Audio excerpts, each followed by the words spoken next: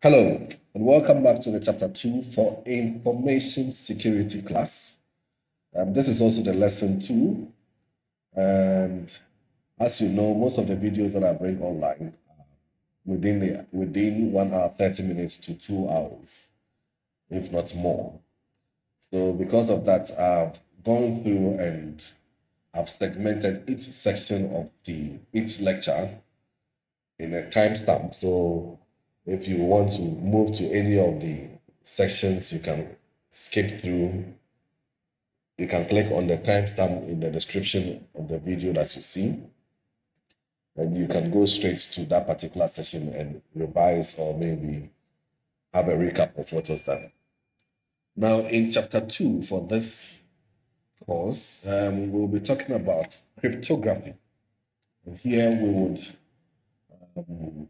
briefly talk about the concept and also the techniques that are available whenever we think of cryptography. So as a way of recap, in the previous lecture, that is the chapter 1 or the lesson 1, we went through the attacks on computer and also computer security, where I introduced what information security is, the need of security in our daily lives, why we need to secure the information that we have on a network or on servers. I also talked about the security approaches that are available and the principles of security. We talked about the types of security attacks, the security services that are available, security mechanisms, and finally, the model for the network security. I remember we spoke about the OSI model and the rest, which you learned in first year. Now, for chapter 2, this is also going to be the mode of presentation. These are going to be the main topics that we're going to delve in. I'll introduce what cryptography is, and we would have a fair view of what a plain text is and what a cipher text is. And there are the techniques that we are going to employ here can be categorized under substitution or transposition. So we'll talk about that. Then we will deal with how to encrypt and also decrypt some basic information using any of these techniques that falls under substitution or transposition. These encryption methods can also be categorized under it being symmetrical or maybe asymmetric. We will talk about that. We'll briefly delve into cryptography itself and steganography. We'll talk about that one too as well. There are some key range and also the key size available that we normally employ in encryption. So we'll talk about that. And possibly we will also deal with the types of attacks that are also available. Yes, so we'll talk about the possible types of attacks. Now, before we delve into today's activity, there are some basic terminologies that I would want us to get ourselves familiarized with. The first one is whenever we talk of a cipher text, whenever we say cipher text, what we mean is the message is coded. So any message that is coded is termed as cipher text. Now, when we hear of the word cipher, cipher means it's an algorithm for transforming any plain text to cipher text. So by saying plain text is like, let's say, some basic terminologies used, like what we have here, is a plain text. It is easy to understand. But when it's in the form of a cipher text, the letters might be jumbled up or written in a way that is difficult to comprehend. So that is what is termed as a cipher text. So you will need a cipher to change the some basic terminology statements into a cipher text, which is on which is not easy for people to understand. So that message is coded. That is why we say a ciphertext is the coded message itself. The plain text is this whole statement. That could be the plain text. But the moment we apply a cipher to the plain text, then we will get a ciphertext. The cipher itself is the algorithm that is being used to transform the plain text to a ciphertext. There are lots of algorithms that are available. We will talk about them as we move along. Now, in cryptography, when we say a key is any information which is used in cipher. So most of the time, it is known by the sender and sometimes the receiver. So when we have a ciphertext generated, we will need a key to uncode the message which is being generated, which is being coded.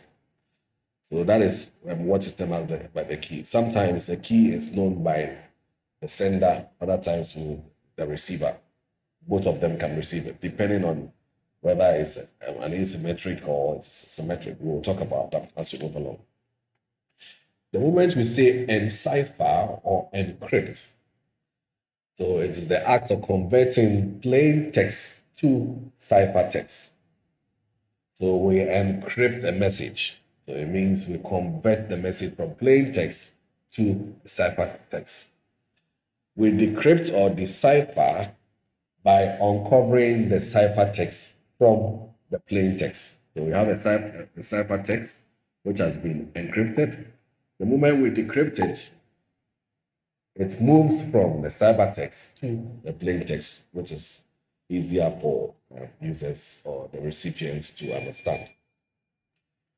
Cryptography in itself is a study of encryption principles or the methods. So the study itself is cryptography. Now, when we say cryptanalysis or code breaking, it's also the study of principles of deciphering the ciphertext without knowing the key. So the moment we have a ciphertext and whoever has the ciphertext, maybe the hacker has the ciphertext and he doesn't have the key, the moment he tries to do certain things, he tries to analyze the ciphertext to see the actual plain text without him knowing the key, we term that as the cryptanalysis. So that is the study of the principles and methods of deciphering the text itself without knowing the key. Now, cryptology is the field of both cryptography and cryptanalysis. So when we have the field itself that involves cryptography and also cryptanalysis is termed as cryptology. Now let's move on to today's activities. So with all these basic technologies in mind, let us now talk about what cryptography is. So cryptography in natural sense is the science of keeping information secure by transforming it into form that unintended recipients cannot understand. So when we have that information and we transform it into a form that the unintended recipients are unable to, they can't understand, that is cryptography. So it's a science itself. In cryptography, most of the time, an original human readable message, which is a plain text, is changed by means of an algorithm. So the plain text is changed by means of an algorithm or a series of mathematical operations into something that's, to an uninformed observer, will be like gibberish. It will be garbage. It wouldn't be easy to read. So this gibberish, as I talked about, is what is termed as the cipher text. Now, cryptographic systems usually require some method for the intended recipients to be able to make use of the encrypted message. So usually, though not always, by transforming the ciphertext back into the plain text. So still going on, when we say encryption, it is what we call the process of turning the plain text itself into ciphertext. So crypt may make you think of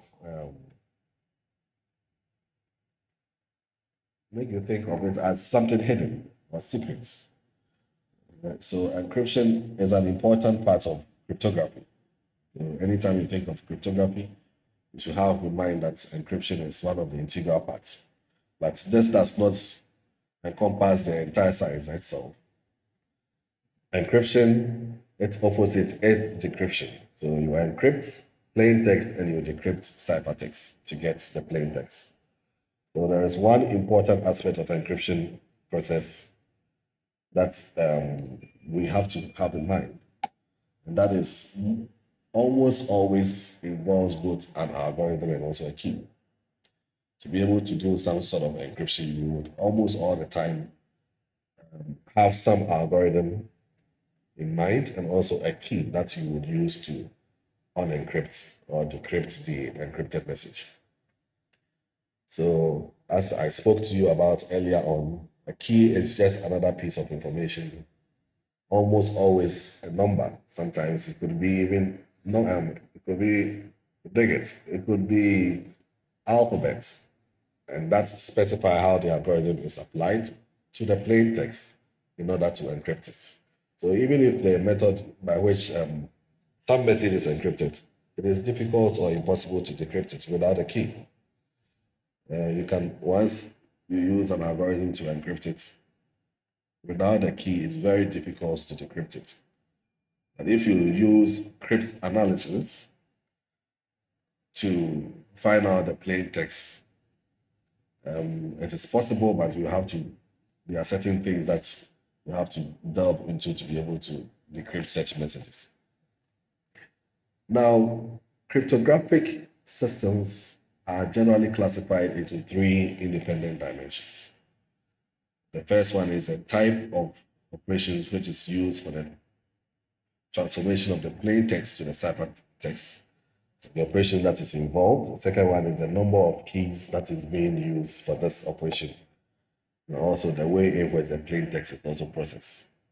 So these are the three independent dimensions that you should have in mind when you talk about cryptographic system.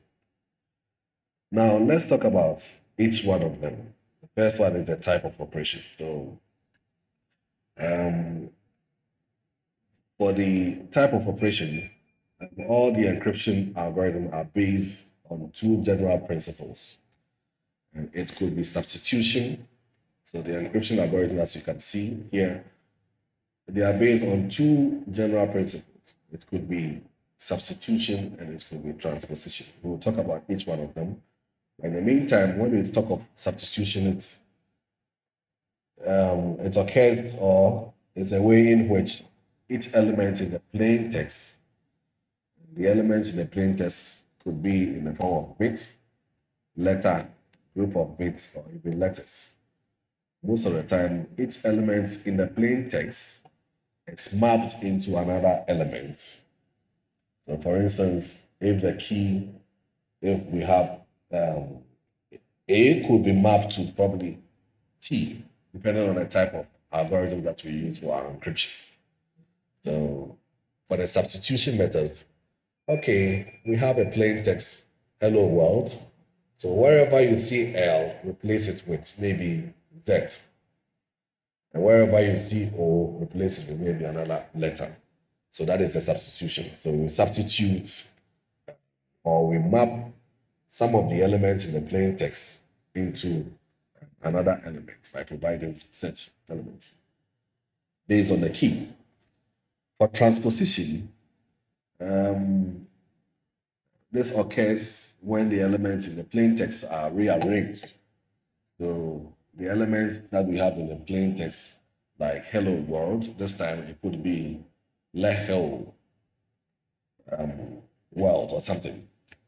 These elements or characters can be rearranged. That is transposition. But for substitution, wherever we see a letter, we can substitute another letter for that. And that can also be used for encryption. So most of the algorithms that you see in cryptography, they are either substitution or they are either transposition. Now, moving on to the number of keys that can be used. In symmetric key encryption, most of the time we also term it as secret key or a single key or a shared key or one key or private key encryption. So anytime you hear of in an exam or a quiz, if I say symmetric key encryption, I'm talking about maybe a single key, a secret key, a shared key, one key, or possibly a private key encryption. So both the sender in such type of encryption, both the sender and the receiver shares the same key, which is used for both encryption and also decryption of the data. So in fact, the two keys may be identical or trivially the same. It might be related in one way or the other. So in that case, there is a very simple transformation required to go between these two. So in real usage, whenever we want to use this in real life, a secret is being shared by two or more parties. So for instance, I send you a message, and for you to a message which has been encoded.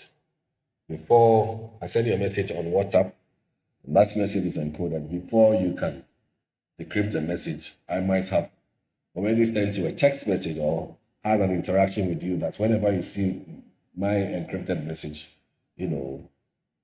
jump through each or any other word to be able to decrypt whatever I want to tell you. So in that case, the recipient and also the sender both have knowledge of the key or the secret, which is in this case is the key.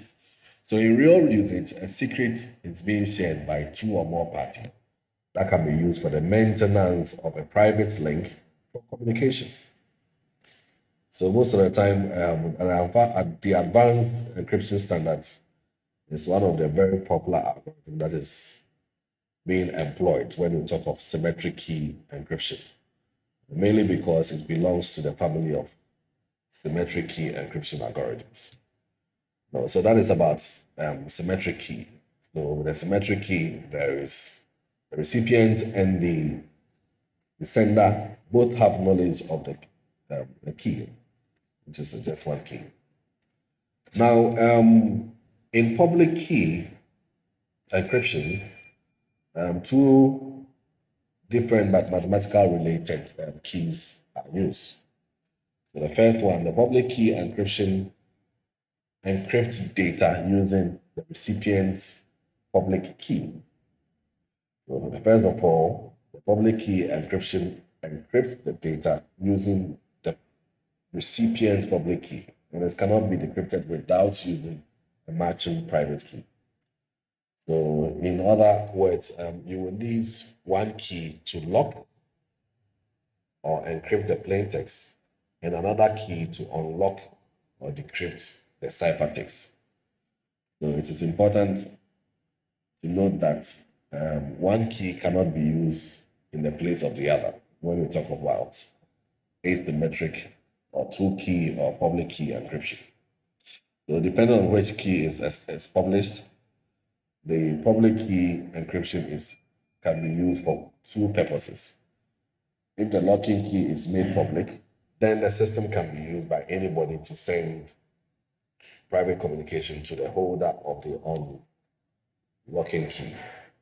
So if the other way rounds, that is, the system makes it possible to verify documents locked by the owner. You should note that the public key encryption is an asymmetric key algorithm. Only some asymmetric key algorithms have the special property of being unable to reveal one key with the knowledge of the other. So the asymmetric key algorithm with this special property is most of the time called the public key encryption algorithm. So we need a public key and a private key. The public key is what is used more like the channel that will be used to do the encryption, and the recipient would have to have a private key, which he would use to decrypt the message that has been encrypted using the public key. So here, the main difference between the symmetric key and the asymmetric key, asymmetric key of these two encryption are that the public key encryption. So from here, the main difference between symmetric key encryption and also the public key encryption is the fact that the symmetric key encryption use the same private key for encryption and also decryption, whilst for the public key encryption, it uses both the public and also the private key. So both parties should know the key in symmetric key encryption. So while there is no such requirement for the public key encryption. In other words, only either one of the key is used, and this is known by the two parties in public key encryption. So you should be mindful that either one of the key is known by the two parties in public key encryption. And this is because it removes the need to share your private key, which is a symmetric key encryption, and the risk of having it compromised. So public key encryption can be considered more secured than the symmetric key. Public key uses private and public, but this one is just one key that is being used. So in terms of the way in which the plain text is being processed, there are two main ways that could be done. So the plain text can be processed in a block cipher or even the stream cipher. When it's processed in the block cipher, it will involve the processes, it will involve the inputs and the block of elements at a time. So by producing output block for each input block. So by block, I mean to say, if this were to be, this whole sentence were to be a plain text that we want to cipher, we want to block cipher, we could move these, we could move it in blocks. So for instance, we can have TH as one block, which is being used as an input for another block, more or less. So a block cipher processes the input and block of elements, so in this case it's TH, at a time. So we can have these two as inputs and a block of elements put together at a time and producing an output block for each input block. But for a stream cipher, it processes the input elements continuously, producing outputs one at a time as it goes along. So for that, we don't need to have it in a block, like putting all these things together as a block, TH together as a block before we do it. We could do each one of them one at a time in a continuous manner. All right, so we've talked about what cryptography is. Now let's talk about cryptanalysis. So cryptanalysis is the study of analyzing information systems in order to study the hidden aspect of the system. I've already spoken about this in the beginning. So in cryptanalysis is the process of studying cryptographic systems to look for its weakness or leak of information.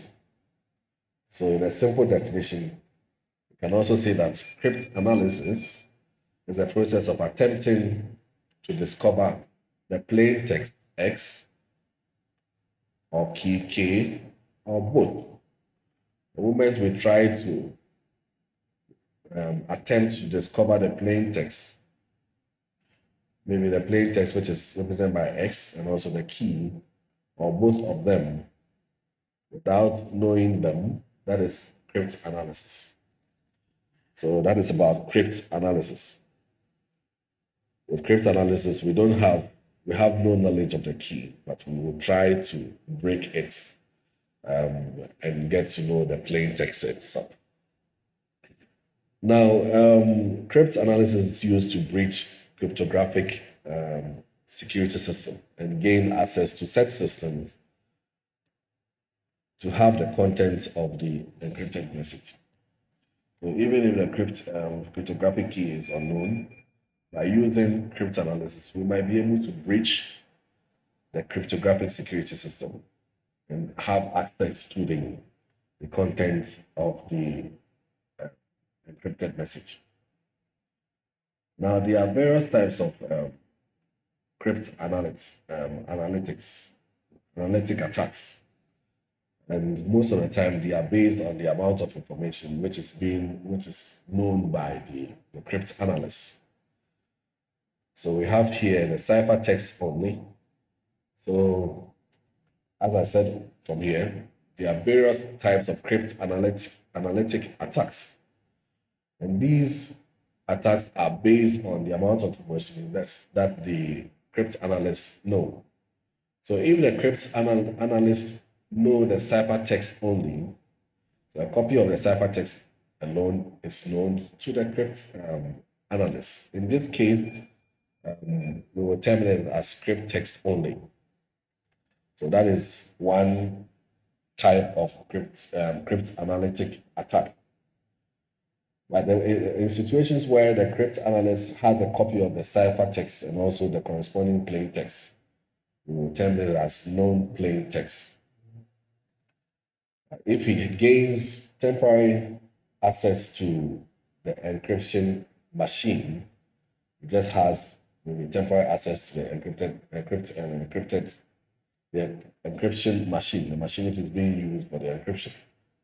We term this as chosen plain text. Finally, if the cryptanalyst obtains temporary access to the decryption machine, uses it to decrypt several strings of symbols, and tries to use the results to deduce the key, this type of cryptanalytic attack is termed as the chosen cipher text. And this can be represented over here. So these are the table that you see, table 2.1, and the types of attacks on encrypted messages. So we have the ciphertext only, where we have where the cryptanalyst knows the encryption algorithm and he knows the ciphertext to be decoded. So these are the ones that I just talked about. So they are the types of cryptanalytic attacks that are available when we talk of cryptanalysis. Sorry. Now, there are two basic building blocks of all encryption techniques that I spoke to you earlier. I said we have the substitution and also the transposition. I first of all explain the substitution as being substituting certain elements in the plain text with a different set of elements. The transposition also shuffling the elements that we have in the plain text. So let's delve into it one by one, because we're going to deal with the different types of algorithms that exist when we talk of substitution. So the substitution technique is one in which the letter of the plain text are replaced by one letter or numbers or symbols.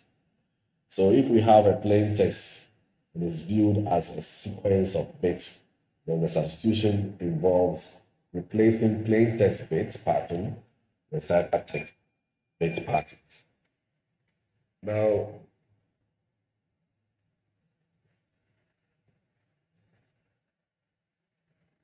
so in general terms, when we say substitution techniques, what we mean by is that it's one of the techniques in which each element in the plain text is mapped onto another element. And there are about 5 or 6 different types of substitution techniques with set algorithms that can be used to encrypt plain text. We have, in fact, there are lots of them, but for the purposes of this class, we're going to talk about the main 5. We have the Caesar cipher, mainly because it was brought up by Julius Caesar. We will explain each one of them. The Monoalphabetic Cipher, the Playfair Cipher, the Hill Cipher, the Polyalphabetic Cipher, one-time cipher. Let's talk about each one of them one at a time. So the first one is the cipher, Caesar cipher algorithm, which is used for encryption. Of course, it falls under the substitution technique. Now, for the Caesar cipher, it is known to be the earliest cipher used for substitution cipher. Sorry. So for the Caesar cipher, this is the earliest known of the substitution cipher and the simplest that was used by the Julius Caesar himself.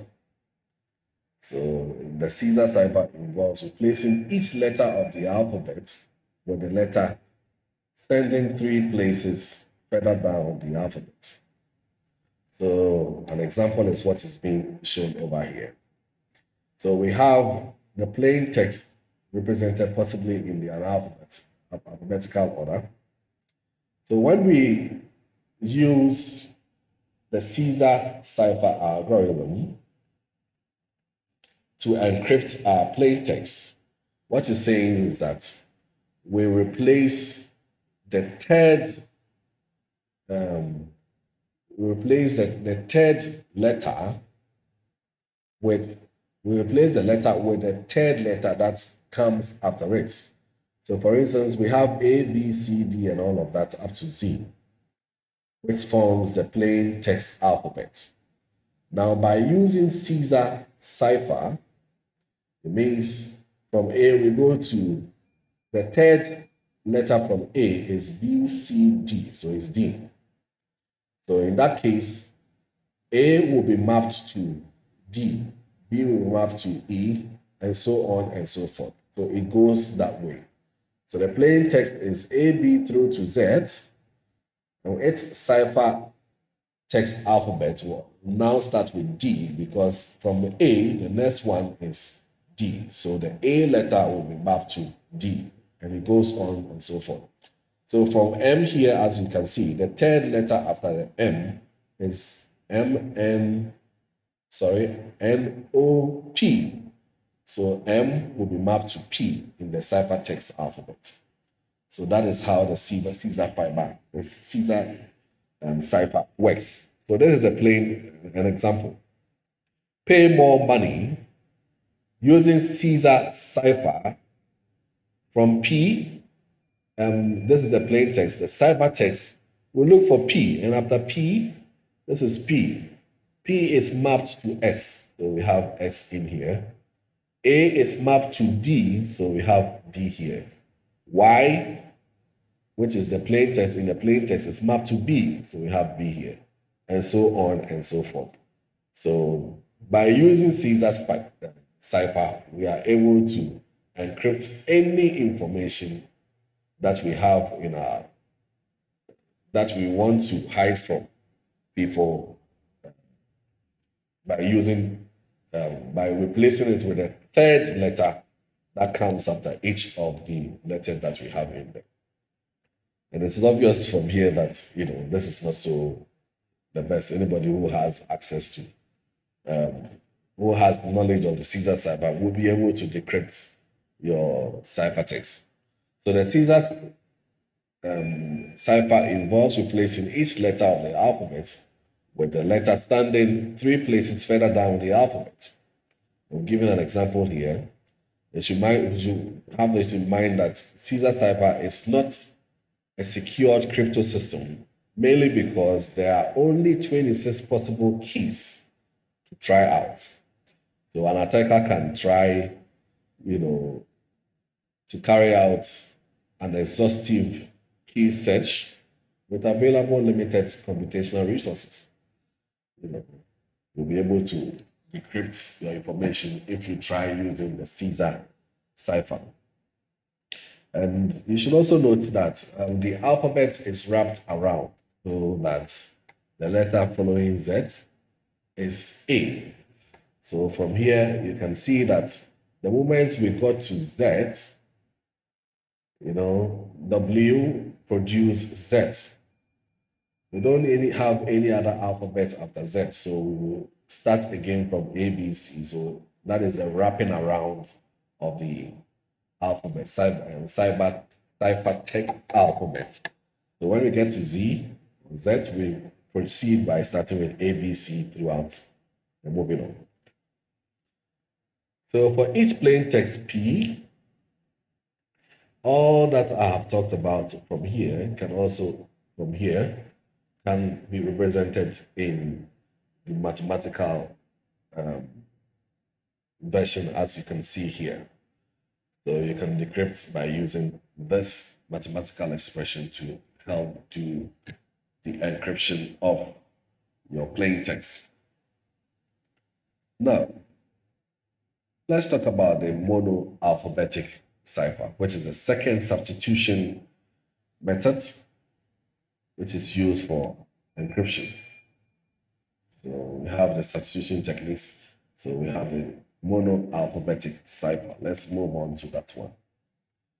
So when we talk of a monoalphabetic cipher, it is a substitution cipher, first of all, and it's also known as the simple substitution cipher. So monoalphabetic cipher is also known as a simple substitution cipher, mainly because it relies on a fixed replacement structure. So here, plain text characters are substituted by different alphabetic stream of characters, shifted to the right or left by n position. So whichever position that is being specified, we would use it to do the encryption.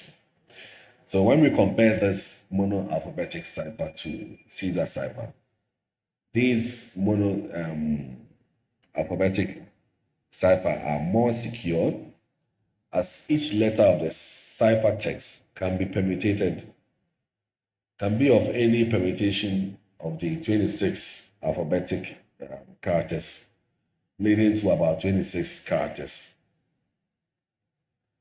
of 26 permutations.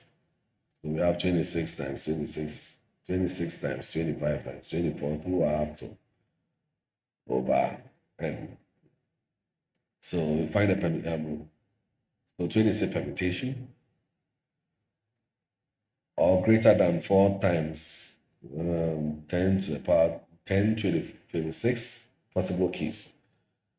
So with the Caesar cipher, we are limited to the next 3, but with the monoalphabetic,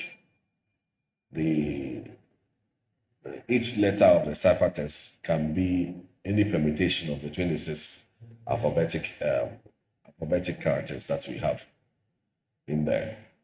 So therefore, if A is encrypted to R, so instead of A being encrypted to maybe D, it could be encrypted to R. And every time you see the letter A in the plain text, you can replace it with the letter R in the ciphertext. So Caesar cipher is also monoalphabetic cipher, but this time round, it uses a key of 3. But with the main simple monoalphabetic character cipher, we don't specify whether it's going to be 2 or it's going to be 3, but it could be more than 3.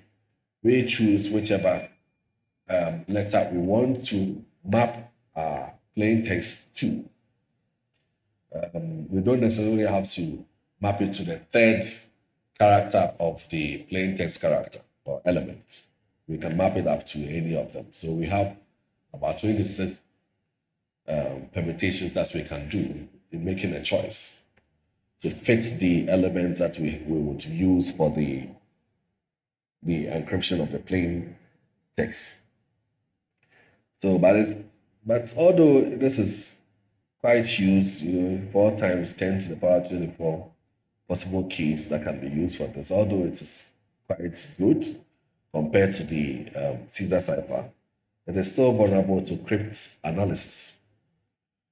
So when a cryptanalyst is aware of the nature of the plain text itself, what you can do is you can try and find out the irregularities of the language, and will be able to decrypt the plain text that you have in there. All right, so that is about monoalphabetic cipher. I said the Caesar cipher is an example of a monoalphabetic cipher, which uses only the 3rd step from the original letter that we have. But with the general monoalphabetic cipher, we are not limited to the 3rd step, but we can choose any of the 26 letters that we have. So let's take an example of a monoalphabetic cipher. So let's take this one. A simple example is where each letter is encrypted at the next letter in the alphabet. So for instance, we have a plain text hidden treasure. So of course we start with ABC through to Z, as you can see. In fact, it has been broken down into 4 rows, because if we should bring the whole of this to continue from here, the page will be so the text will be too small. That's why it's been broken down into 2. So we have A, B, C, M, N, O, P through to Z. So from this, we can, based on the key that is being given, we can map A to B, B to C, C to D, and so on and so forth. So in this case, we are using, the table shows how one might choose to, or will try lay them out of this example. So for this, we can have from the table, we start from A, the plain text alphabet start from A and ends with Z, and the cipher text alphabet start from B and ends at A. So you can see it is a monoalphabetic cipher with a key of 1, not 3, as we see for the Caesar cipher. So in this case, A is mapped to B, B is mapped to C, C is mapped to D, and so on and so forth. Z in the plain text alphabet is mapped to A of the cipher text alphabet. So if we are to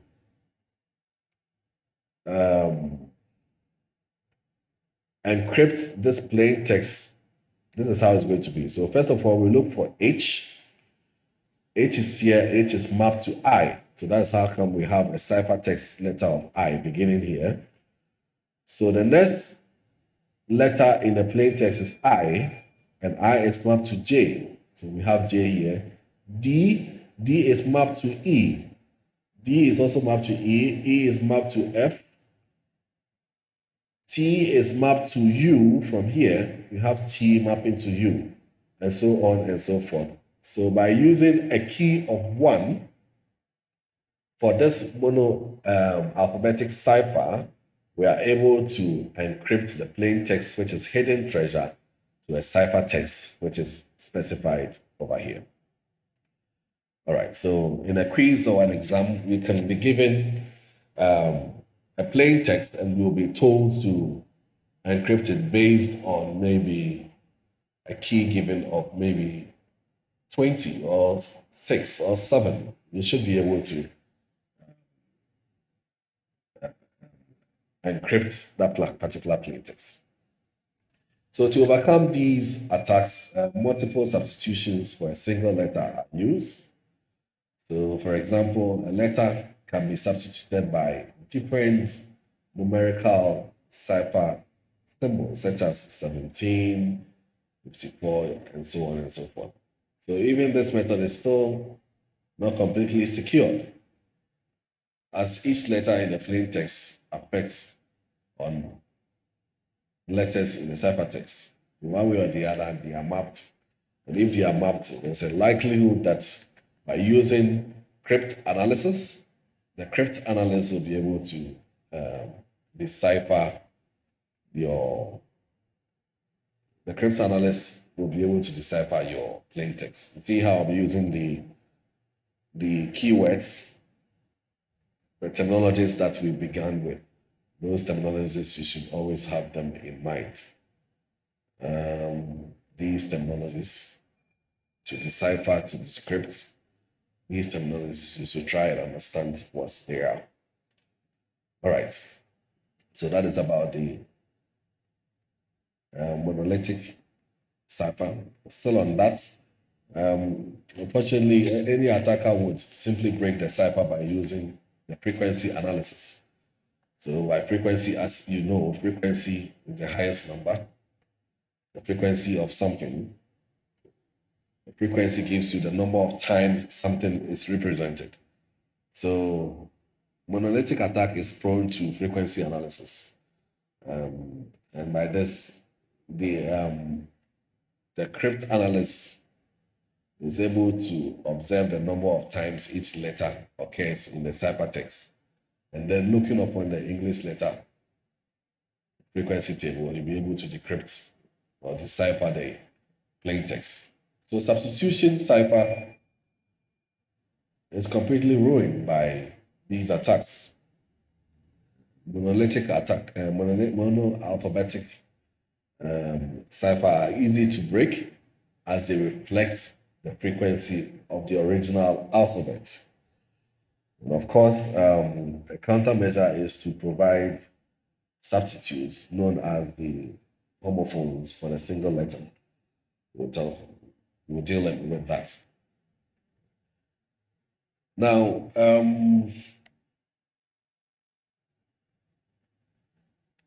that is about monoalphabetic cipher. Now let's talk about the next type, which is the Playfair Cipher. As the name says, Playfair Cipher. It is the best known multiple letter encryption cipher, which treats diagrams, not diagrams, which treats diagrams. And by diagrams here, there are two successive letters, especially letters which is being used to represent a single sound. An example of a diagram can be SH, like sh in shoe. So when you have two letters, it's a diagram.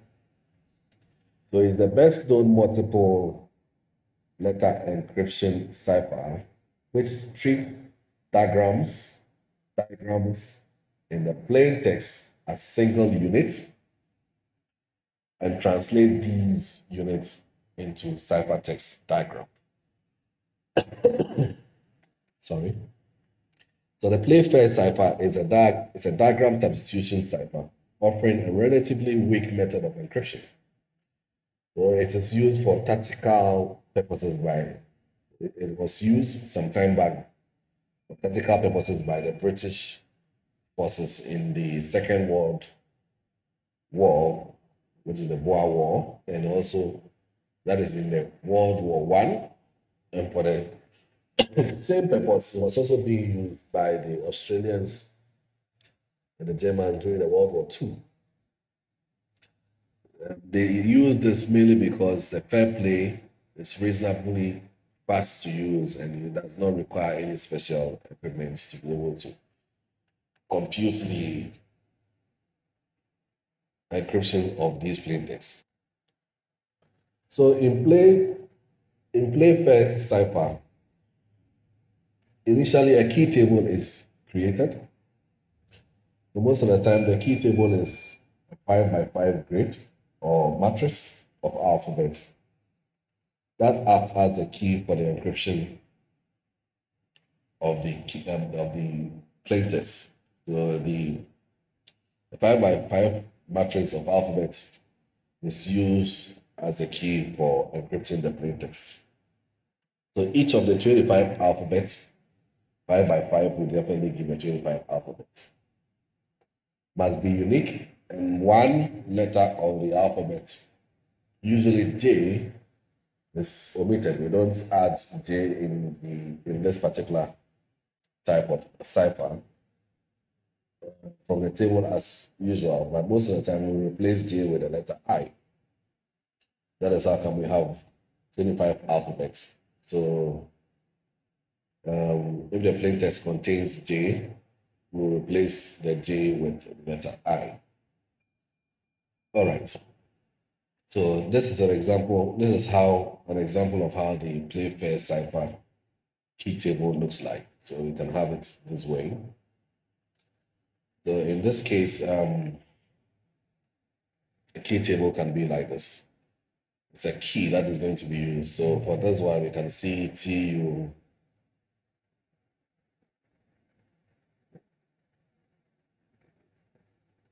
CUOR, all these. You can see all the letters of the alphabet are represented here with the exception of J. That is how come we are able to have a 5x5 matrix or grid containing all the 5 letters with the exception of J. Now the sender and the receiver decide on a particular key. Let's say tutorial. So if they decide on a key, saying, okay, we want to use tutorial as our key in a Playfair cipher. So in the key table itself, the first character going from the left to the right in the table is the phrase, excluding the duplicate letters. So the letters that are duplicating, we exclude them. Let me go over again. For this particular type of cipher, the sender and the recipient decide on a particular key. And in our case, we are using tutorials as our key. So in the key table that you see in here, the first character, which is T, going from here to the left, from the left to the right, in the table is the phrase. And we exclude the duplicate letters. So tutorial is spelled as TUTORIALS, tutorials. So when we have it's duplicating, T is duplicating, that is why we wrote it once. We don't duplicate the letters. So the rest of the table will be filled with the remaining letters of the alphabet in natural order. So the moment we end with tutorials, then we can see A is of course the first. So the next one will be B. So we continue B, C, D, E, F, G, H, I, J, K, L, M, up to Z. J is represented by I. So that's how come we don't write J in here. So the rest of the table will be filled with the remaining letters of the alphabet in the natural order. So first of all, spell tutorial, TUTORIALS.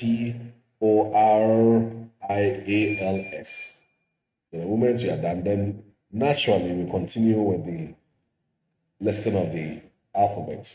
So we have A here, so the next one will be B. So B, C, D, E, F, J, H is represented by I here. J, H, okay. I, J is represented by I here. K, L is already here. M, N, O is already here. So we omit it P. So this is a 5 by 5 matrix. And we don't repeat the letters in there. All right, so the key table works out to be the figure as has been represented over here.